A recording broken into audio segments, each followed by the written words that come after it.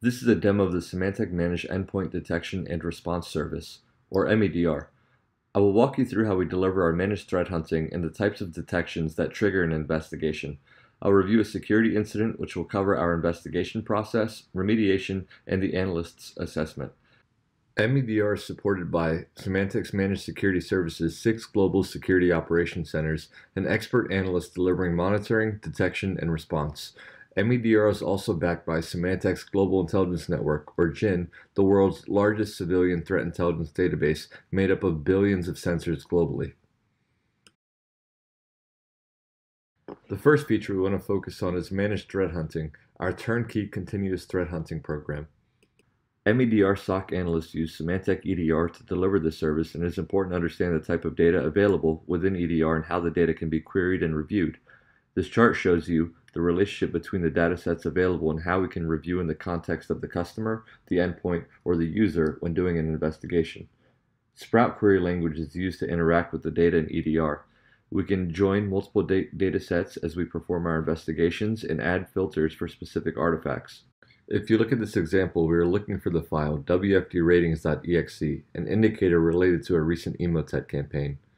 As you can see for the endpoint and file data, we have multiple data points for each artifact type. You have the ability to modify your view to focus on what's most important for this part of your investigation.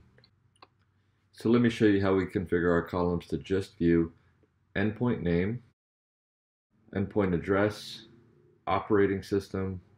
We'll also want to grab the file hash, the file name, the file path, file created, accessed, and modified. We'll want to grab this for the MFT data as well. The last field we're going to try to grab is the file size.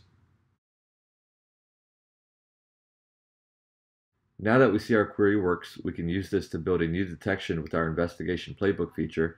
This will allow us to hunt for threats within already collected data and add it to recurring daily threat hunts on the network. By clicking this button, it turns my Sprout query into an investigation playbook. The playbook acts as a logical flow for our data. We take a set of results from our recent sweep and process it through the flow of our Sprout query, taking the results and creating an event with a configurable score. Any files collected can be passed into the threat feeds for additional scoring and context. Before we review some detections, let's take a look at some of the other investigation playbooks available in EDR. Included are detections for anomalous machine and user behaviors detected leveraging the baseline that EDR maintains in the environment. Detections for adversary techniques have been developed and mapped to MITRE Cyber Analytics repository as well. Custom playbooks are also developed by request of MEDR customers or using indicators uncovered during an MEDR investigation. Let's take a look at some of our detections in EDR. When reviewing a detection, we can see the various severities ranging from low to high. We can also build out filters looking at the attack technique, whether there's a suspected breach, the type of threat identified, and we can also go ahead and filter out on time. Within each event, you'll notice a few things. So we have our chart showing at the endpoint impacted and specific artifacts related to the detected file. Here we can see on the endpoint that there were some changes made to the registry. Underneath here, you can see any callouts for whether the file was detected as malicious, signs of lateral movement, persistence, a rootkit, or user behavior detections. We also have callouts from the threat feeds noting that the file was blacklisted and marked as a threat. And at the bottom, we have some additional details for the artifacts shown above in our chart. Now I'm going to walk you through one of our use cases for an incident. As we walk through it, I want to ask a few questions. So we're going to try to figure out, is the host infected? Did this malware run? Is there a persistence mechanism? And are we able to attribute this to a particular threat? So for this, we're presented with a detection for the file po.scr, which was detected on May 17, 2019. Reviewing the information on the host, we'll try to determine the scope of our incident. We'll begin with configuring the columns that we want to hone in on. We'll start off with the hash, the file path, the MFT created and access times, the collected date, and the file size.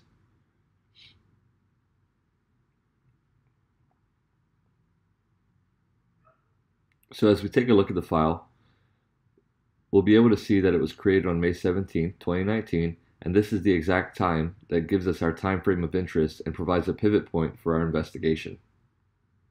Now let's take a look at our files on our host by file creation time to see if we can spot anything of interest after the creation of our file po.scr.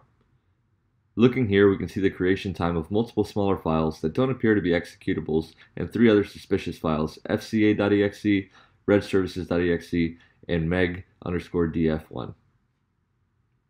After researching po.scr and the other artifacts, this host appears to be infected with the nanocore rat. Since we know that this is malware, we'll want to identify any evidence of execution, so we'll start by checking if there are processes running during the time of the artifact collection from this endpoint. We're going to filter down our processes to focus on has a network connection, process path, process created, and process command line.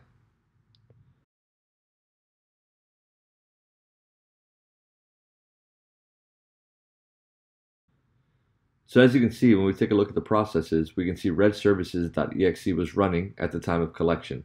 We can see that this process does have a network connection as well, and so as we add the network field, we can narrow down our results for redservices.exe to see if we can gather more information about the network connectivity. We're also going to go ahead and add the network city, network country, remote IP address for the destination IP, and process fields we collected earlier.